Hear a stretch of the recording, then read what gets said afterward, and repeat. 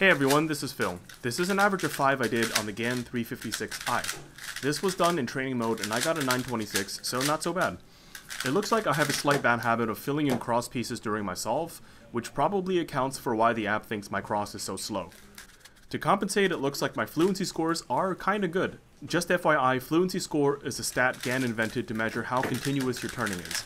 It goes up to 100, and the closer you get to 100, the smoother your turning is. If you have a lot of pauses, you'll get a lower score. I'm really curious about how people with really sharp look ahead will score in this category. Overall, I think this is a fantastic Cuban app. The app can always use more development, but the core functionalities are there. I hope it can have more features for other methods so that we can all get more detail about how we're solving. That or I can just quit ZZ. The cube has a novel design that works, and so I like it as well. The internal radius is super massive, making the core look like a big ball. The piece bases are also quite large.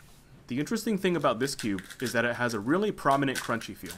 I don't think any recent GAN cube has this feel, so I appreciate the designers branching out.